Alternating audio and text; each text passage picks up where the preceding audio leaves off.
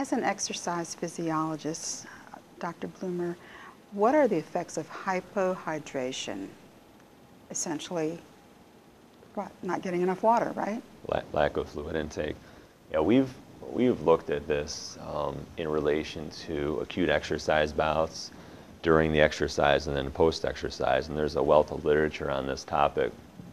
Primarily because when individuals perform resistance exercise, we know that the resistance exercise stress itself will alter protein turnover during the post-exercise period in such a way that protein synthesis may be increased. However, protein degradation or proteolysis may be increased to a greater extent. So a lot of nutritional supplement companies and manufacturers and formulators, et cetera, want to target that particular scenario with their pre or their intra workout, sort of supplements. When you look at the literature in terms of hydration status, we know that a hypohydrated state, in other words, a quote dehydrated state, where individuals are not consuming adequate fluid intake, in particular water, will actually alter the hormonal profile in such a way that it favors protein degradation or catabolism as opposed to anabolism. So that's a real concern for athletes in particular that are undergoing strenuous resistance exercise sessions with the objective of increasing lean muscle mass during the post-exercise recovery period.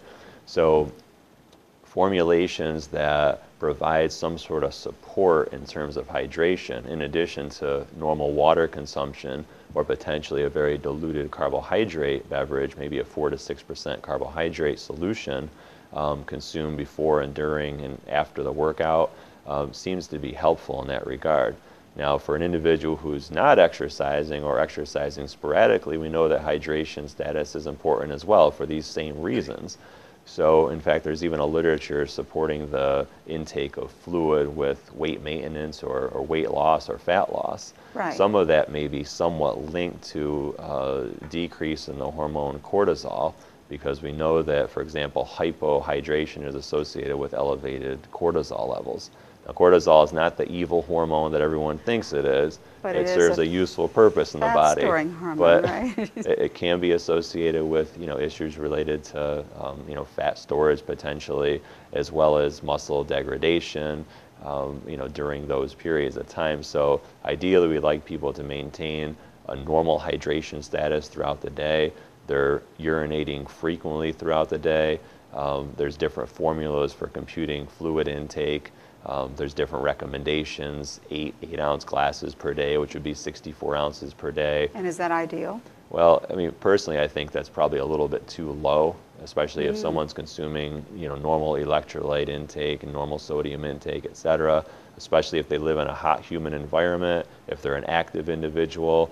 I like people to be on the order of a gallon or so of water per day, depending on size. If they're a relatively small person, perhaps slightly less than that. If they're a larger, more active person, slightly more than that. But what amount. if they're sedentary? If they're sedentary still, I think it's important that they're consuming, fluid intake regularly throughout the day. It's ideal to have water with you. If you're working at a desk, have it with you at your desk. If you're someone that works on the road, have it with you in the car. If you work in the field, have it with you in a thermos or a cooler or something along those lines. But regular fluid intake to such an extent that when you're urinating, the urine is relatively clear and you're urinating frequently throughout the day would be ideal for most individuals.